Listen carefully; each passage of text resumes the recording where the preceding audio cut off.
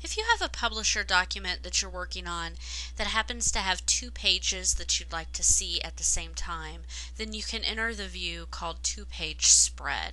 For instance, this is a newsletter, and the inside of my newsletter is page 2 and page 3. Right now I have it where it's displaying just one page. I'd like to see pages 2 and 3 together so I can compare my layout. So to do this, go up to the View menu and then click on Two-Page Spread, and it will go ahead and it will display those two pages for me at the same time. Now if I'd like to go back, I can always go to View again and then uncheck Two-Page Spread, and it will go ahead and take me back to where I'm only viewing one page at a time.